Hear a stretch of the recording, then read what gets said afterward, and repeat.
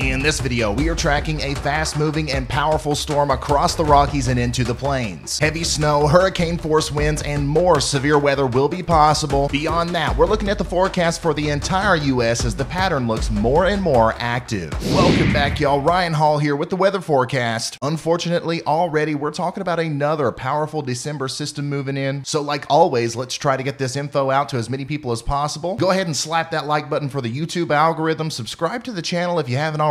And if you're feeling really helpful, go ahead and share this on social media. And once you're done with that, we're going to start talking about the weather. All right, here's we go look at the United States of America. We are looking at the infrared satellite so we can see the flow once again. Remember, the atmosphere is a fluid, and if we can understand the flow, we can see where everything's going to go. So first of all, you can see very clearly our trough coming in on the west coast, but out ahead of that, you can see our big ridge coming in here, and this is going to lead to unseasonably warm temperatures for a lot of the Midwest, especially down there in the south into the southeastern portion of the U.S. We're going to be talking about a mini heat wave as some of this warm Gulf air comes all the way up as far north as into Iowa and Wisconsin. But all of that is just going to serve as jet fuel as this big storm system comes in from the west. So let's start talking about that on the weather models. All right, starting out over here on the west coast again, as we take a look at the NAM 3-kilometer model. Remember, this is what the radar could look like as we go into the future. And if you want to keep up with the date and time, it's always above my head up there in Eastern time because that's where I'm from. We're still going to be seeing some rain showers down here in the southern portion of the Central Valley of California, all the way down into the SoCal region.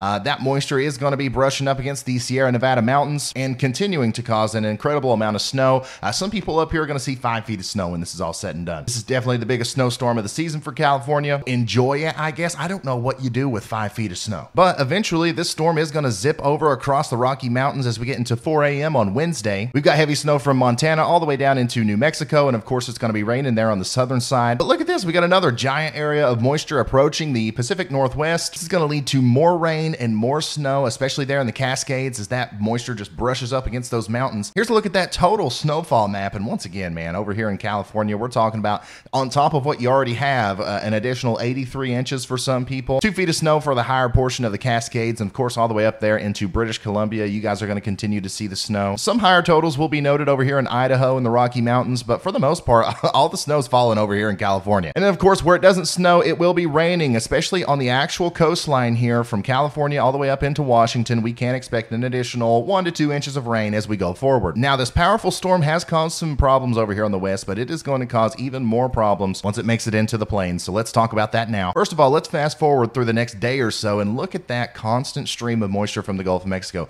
You can literally clearly see it on the reflectivity here in the form of scattered showers. Ocean water is floating in the sky all the way up here into, southern portions of Canada. And that just shows you how much warm air and moisture is coming up ahead of this storm. And of course, you can see our low pressure system coming into play here around 10 a.m. on Wednesday morning. And then if we keep pushing it forward, you can see it collide with that moist air right around 5 p.m. and we start seeing some thunderstorms going up here. Right on the border of Nebraska and Iowa, we could see an outbreak of severe thunderstorms, and that will continue to progress off to the east and to the northeast. It is December 14th, and we are talking about maybe a severe weather outbreak all the way up here in Iowa and maybe even southern portions of Minnesota and into Wisconsin too. We'll talk more about that here in a minute, but let's continue to watch the progression. There is your line of storms that's possibly going to be causing problems. Got a heavy area of rain up here in central Minnesota, and on the backside we have extremely heavy snow.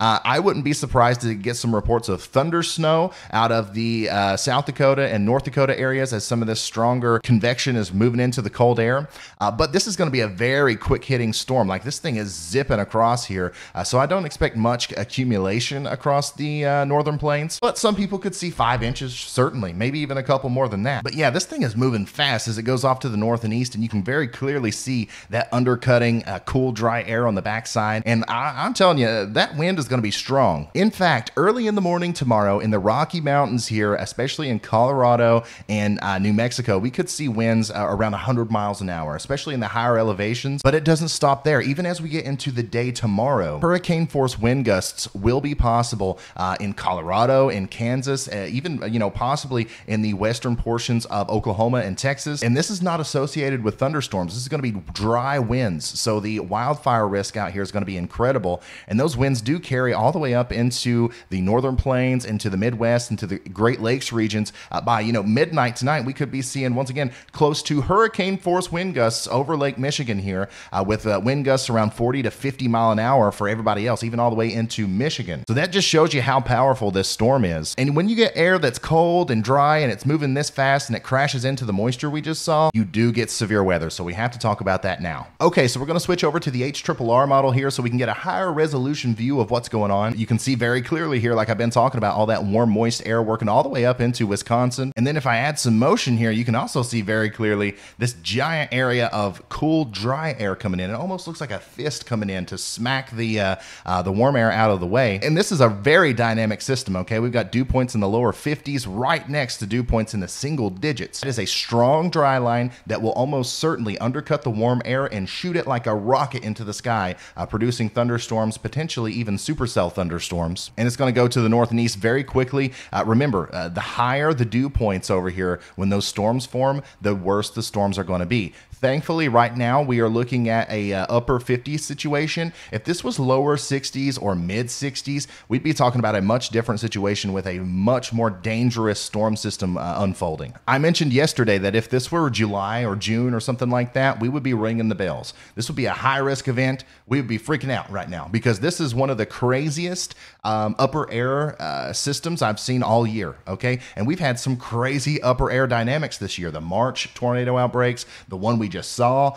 This is even more insane than that. But once again, our saving grace is going to be that we don't have the moisture, the deep moisture that's necessary for a big tornado outbreak. We call this tornado juice on this channel if you're new here. So that's why we can't rule out the possibility for some tornadoes up here. It's not likely, but we could see some, okay? And that goes all the way through southeastern portions of Minnesota, into Wisconsin as well, maybe into northwestern portions of Illinois. We all got to watch out for this because if there are tornadoes, this storm is moving so fast, the tornadoes have to keep up, and they could be moving like 80 miles an hour. Imagine a tornado moving in the forward direction at 80 miles an hour. That's going to lead to potentially, warning times being really small, okay? You're not going to have much warning before it gets to you. Now, if we look at the reflectivity on the HRRR, I called the title of this video was, a strange storm is coming. This is the strangest looking storm I've ever seen. Of course, we've got the cold air coming around the backside causing the snow. We've got the classic comma head shape here, but look at this. This is like the most solid line of storms I've ever seen. I'm going to zoom into Missouri here so you can really see that. If this is what the radar actually looks like on, around 7 p.m. tomorrow, that's going to be one of the craziest radar shots of all time. If this is what happens in Kansas and Missouri, this isn't some end of the world kind of storm. However, it is going to be bizarre in that it's going to be kind of sunny and like warm and hot outside. You're going to see a really dark cloud racing towards you from the west, and then you're going to get a huge burst of wind and like 5 seconds of rain, and then all of a sudden it's cold. That's why this is so weird. It's such a solid shield of precipitation. I've never seen anything like that. So we'll see. I just want to put this into motion real quick for the weather nerds out there. I mean, geez, man, look at that. And of course, here on the northern side, where those storms start to become a little bit more individualized, where they look like they could be a little bit more discrete, that's where we're looking at the potential for some tornadoes. The Storm Prediction Center is looking out for it because they do have that slight risk of severe weather. I think that this might be moved off to the north and east a little bit. So if you're even in the green area during this storm system, let's make sure we're weather aware tomorrow. Something significant is going to happen here, and it might just end up being some straight line winds there in Iowa. But Iowa, you guys know straight line winds are nothing you need to balk at. We need to take it seriously, and we need to be ready for it. All right, let's zoom out and talk about the whole United States now. First of all, you can see very clearly our ridge here, and we're going to have much above temperatures for a lot of us as we go forward. Here we are at 1 p.m. tomorrow, okay, before the big storm actually moves into the plains here. We're going to see temperatures in Iowa, I think, probably around 40 degrees above average. It is going to feel like a mini heat wave here through a lot of the central portion of the U.S., all the way up into Canada as this massive ridge moves through. Look at this, man, even up into the Chicago region, 1 a.m. on Thursday, it's going to be 40 degrees above average, which is insane. You don't see those temperature anomalies in December, man. And then, of course, as we go into the evening on Thursday, we're going to be well above average in the northeast here. We're going to be above average for a lot of the southeast as well, but you can see there's clearly a little boundary here between some very warm temperatures and some around normal temperatures back here in the Midwest. And that boundary is going to be kind of stalled out, and we are going to see an influx of moisture from the Gulf of Mexico and a constant barrage of thunderstorms across this area, which could lead to flash flooding. Here's a quick recap of our storm. storm, right? Here it comes across the Rocky Mountains. There's the severe weather threat in Iowa, the snow on the backside. Now, there is a big warm sector here, and on the front side of that, we might see some rain and snow showers in the northeast, but it's nothing crazy. The main thing I want to show you here is after this storm ejects off to the north and east, and we do have that cold air coming down, meeting with our stationary warm air down here in the southeast, this little area of precipitation is going to be causing some heavy rain from Kentucky and West Virginia all the way back through Tennessee, Arkansas, Missouri, Oklahoma, maybe even portions of Texas. And if we take a look at the instantaneous flash rate, you can see that these are thunderstorms, okay? This is not just normal rain. These are going to be Gulf of Mexico moisture-induced thunderstorms producing very heavy rainfall. And take a look at like northeastern Arkansas, for example, a place that was, heavily impacted by the tornado outbreak. We could possibly see thunderstorms there from 7 a.m. on Thursday all the way through. We're still seeing thunderstorms at 7 a.m. on Saturday. Flash flooding is almost certainly going to be a problem wherever that sets up, so we got to watch that closely. Here's the total rainfall forecast from the Euro, and I'm telling you, somebody's going to see an isolated 6, 7, maybe 8 inches of rain come from this system. I'd watch out once again from northeast Texas, especially through Arkansas, West Tennessee, southern Illinois, southern Indiana, all across the Ohio River Valley here. Somebody is going to see some flash flooding. Not everybody, it's going to be isolated, but somebody is. So if you live in a flood-prone area, please prepare for this. All right, let's answer the most popular question in the comment section here. Am I ever going to get any snow?